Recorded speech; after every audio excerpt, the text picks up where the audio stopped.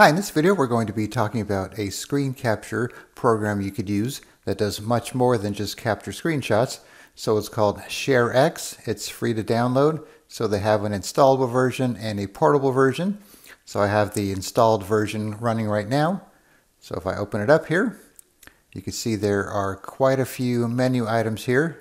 And then when you first open it up, you'll be shown the hotkeys for performing certain types of captures, such as capturing a region, entire screen, active window, and so on. So this will actually record video as well as images. So when you click on capture, you have some options here. Even the screen recording, scrolling capture, auto capture, show the cursor. You have a screenshot delay. Now you have this upload option here. So when you upload a file, for example, it'll go to your upload destination, which is shown right here.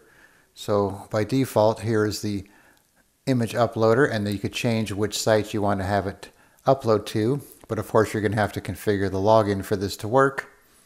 Same for text. And then there's the file uploader option. So if you do a video, this will apply to that right there. Default is Dropbox. Then you also have some destination settings if you want to go add your login information. Okay, then you have your workflows here. If you want to select one of these, capture the region, capture your entire screen, and so on. Instead of pressing the shortcut keys, you could come here. Okay, then you have some tools here, so a lot of tools. So if you want to do like a color picker or a screen color picker, let's say we want to find this red here. You can see it gives you the RGB, the hex number, and so on. Then if you click on it, it'll copy it to the clipboard for you. And if you want to do a ruler, let's say you want to measure here to here, it'll tell you the X and Y axis, the width in pixels, height in pixels, area, and so on.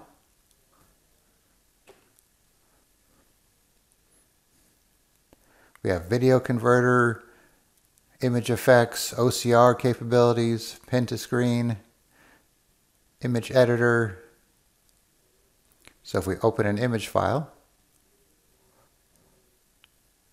let's say it's just this one here, and you can see all these tools we have up here to edit the image.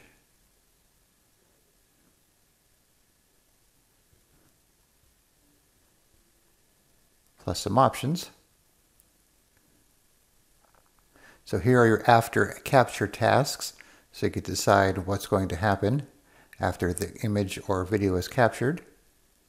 So right now, after capture task, save image to file.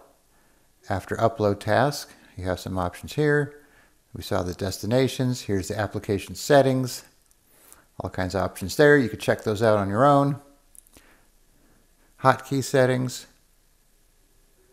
similar to what we see here. Your screenshots folder, your history, your image history, and so on. Okay, so let's just do a screenshot here. So I have this picture up here. Okay, so we'll use one of the hotkeys here. So we're going to capture a region, so Control and print screen.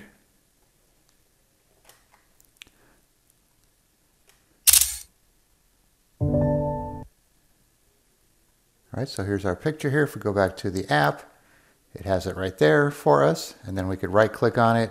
If we want to open another one from URL or file or folder, we could copy it, upload, download, edit it like we just saw, beautify, pin to screen, remove from the list here, and so on. Even use Google Lens to try and find information on it.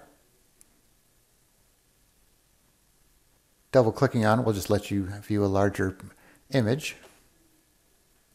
Okay, so now let's try the screen recording. Okay, so you could either do the whole screen or if you want to do just a region there. So it's recording right now. So if I open some stuff in front of it, move the mouse around, open a command box in front of it here, and we'll stop it.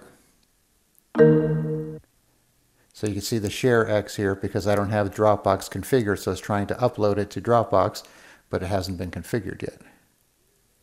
So that's why you get an error here. We can still double click it to open it.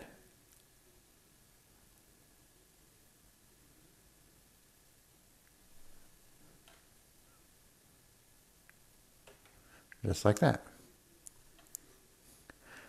And then if you don't want something, you could just clear it out of the list here, and that'll clear everything out.